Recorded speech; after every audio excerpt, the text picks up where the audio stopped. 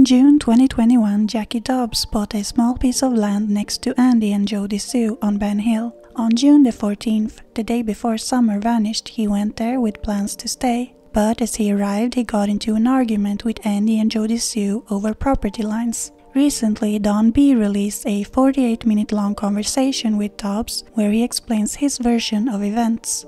If you feel like watching the entire conversation, I really recommend it, and you'll find a link in the description box. I got there on the 14th of June in 19 and 20 and 21. I got there right before 4 o'clock. And guess who the first person that comes by in a white Sonoma pickup is? That's Don. Yep. It seemed to me that Don had something on his mind. And this was the day before? Yeah, the day before. Oh, okay. Yeah, he seemed like he had something on his mind. You ever see a man have like 1,000 miles there? Note how he claims Don seemed to have something on his mind, which reminded me of Dudley's statement. He was the one that was sitting on a damn toilet the day that he fired me, staring at his phone like he lost something in his life. You see what I'm saying? Yeah. That was on a Saturday, on Monday. That's when I got fired. You know, and I was like, what the fuck's wrong with you? You look like you lost your best friend. You know what I mean? All this. And Don's demeanor, when I met him, it seemed like he had something on his mind. Yeah. But we talked a short while. Goddamn, wish this dude wasn't such a fucking liar, and I could believe it. Many of Dobbs' statements concerns Jodisue. She reacted to the conversation and calls him a liar pretty much throughout the entire video. In May 2021, the month before everything went down, Jodisue went live on Facebook and expressed her feelings regarding an offer she had made that wasn't accepted by the seller. $7,000 to try to build a $500,000 house on that piece that I hope falls off the goddamn bank. I hope her greed eats her and everybody else. Had she taken my offer, which is stupid enough to move into fucking Beach Creek in somebody else's fucking yard, because they know they can die. So, somebody needs to maybe whisper that for the first time in history of Beach Creek, people are tired of out-of-fucking staters and out-of-towners thinking they're going to move the fuck in there and do this bullshit. I've never seen anybody move on top of anybody else that wasn't family inside of the country like this, but here we are. But the point is people would have made more had they just taken our fucking shit. And none of this would be happening and people wouldn't be in danger. And I really don't give a We talked a short while. Maybe 2 minutes, and he's gone, and he alerted his acquaintances. Nobody alerted anything. The Monster and I woke up from that because he had come home early in the day, and that was the plan, and the tree cutters cut out early, and whatever. I want a goddamn polygraph, and I want the rest of these motherfuckers to go fall off a cliff somewhere. Shut the whole fuck up.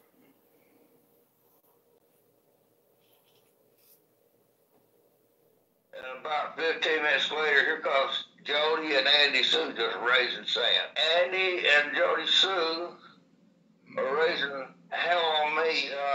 I could tell I wasn't too much welcome there. Huh. Although on the land, I was trespassing on my own land. Yeah. But So they had an argument, the cops were called, and Dobbs ended up leaving to stay at a motel for the night. He also speaks about how Andy and Jodisue went looking for him that night. I know Jodisue has addressed this prior, and to my understanding she claimed that they were searching for him because he gave them bad vibes and they wanted to know where he was to feel safe for the night. But Dobbs has another theory. they were, on the evening of the 14th, they're saying that they were looking for me. Why were they looking for you? I was allowing legal action against Bernard, I think. I mean... Yeah. I've had other theories too. I'm thinking something may have happened to the little girl before the 15th, and maybe he has theories, but yet the feds have said they are positive Summer was fine on the 15th. They were looking to knock me off and plant evidence. Huh. Wow. That's a. That'd be a no, sir. Holy shit. Okay. A theory. Hi, precious. It's time for treats. This is a post Dobbs made way back.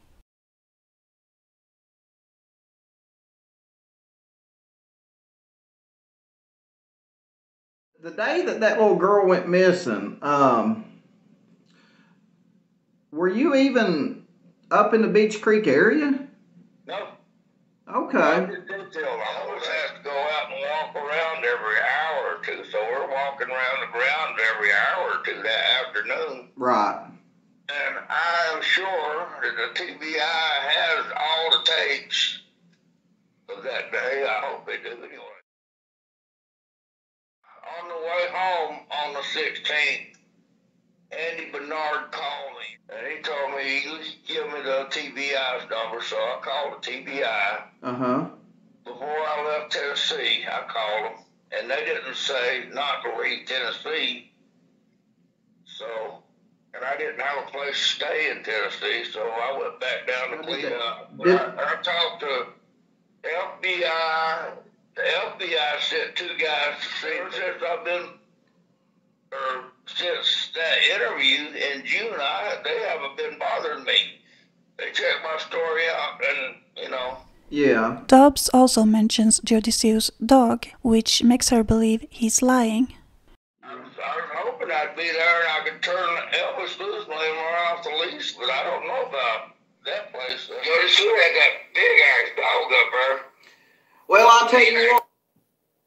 Hey, let me tell you something. He could have never seen that dog.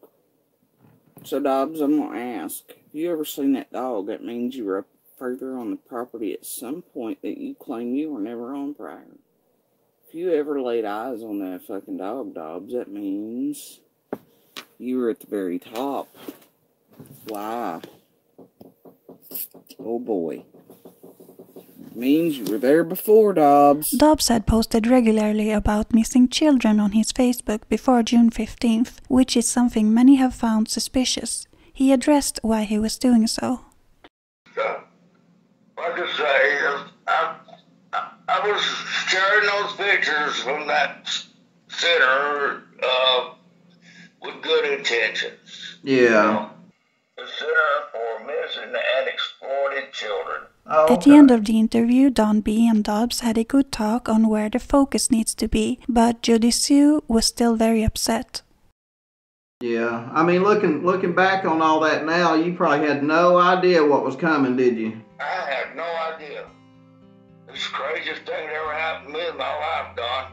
Yeah. Well, I tell you what, what we can, I mean, everybody just needs to settle down. Yeah. And because we have to stop and think, what would Summer want? That's what we've got to strive to do. Is you know, if Summer would want us to not. I'll tell you, Summer wouldn't like most of you motherfucking YouTubers. These are facts. You people suck. She wouldn't like shit any of you motherfuckers are doing. That's what Summer, you pieces of shit. You know, whether the outcome's going to be good or bad, you know, she would want us to focus on her and not I'll us. tell you, she wouldn't like most of you motherfuckers. Yeah.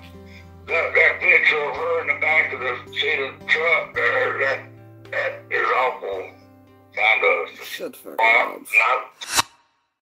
Dobbs, Jodisue, Andy, and this land dispute may not have anything to do with Summer's disappearance, but I do feel that there seems to be many coincidences happening all at once. We have a piece of land being sold to an outsider, the land dispute on the 14th. Also on the 14th, Dudley gets fired and Don is acting in a noticeable way, according to both Dobbs and Dudley, all on the 14th.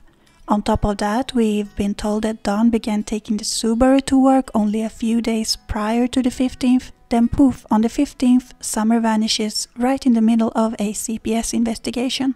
I can't help but to wonder, was this the perfect opportunity for the abductor, supposedly someone known to Summer, to put the blame on someone else?